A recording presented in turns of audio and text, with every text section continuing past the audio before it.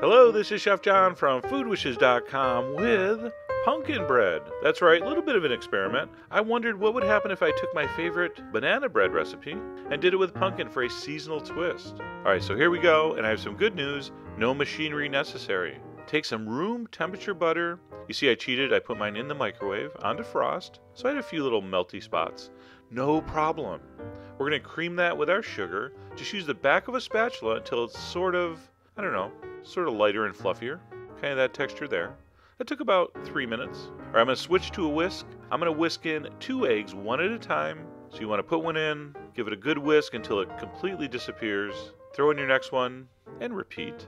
All right, so that's kind of standard. Creaming the butter and the sugar, and then whisking in your eggs. All right, after that it gets really easy. I'm going to add 1 can of pumpkin puree. And I know you're going to ask, what about fresh roasted pumpkin?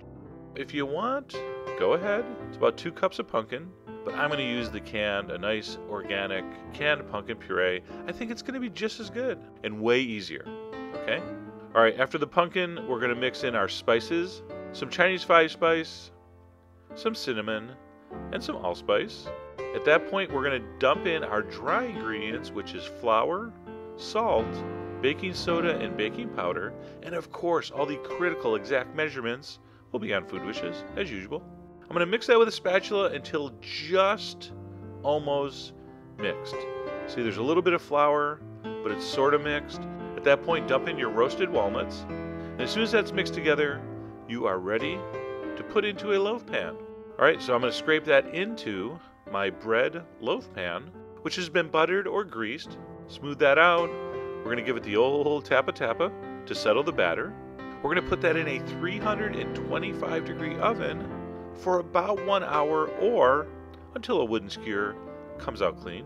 Start checking after an hour. It's probably going to take about an hour and 5 minutes, right? Maybe a little longer, maybe a little less, but you're going to check. And there we go. Delicious, super easy, pumpkin walnut bread. So yes, the experiment worked, but I think next time I'm going to try to make it a little denser, a little moister. I mean, banana is definitely a little richer, a little sweeter than pumpkin puree. So stay tuned for new and improved versions. Although as is, this would make a fantastic holiday treat, something to throw out on a dessert table after your Thanksgiving meal with some coffee or for a brunch or something like that. Really, really nice. So anyway, I hope you give it a try. All the ingredients are on the site, and as always, enjoy.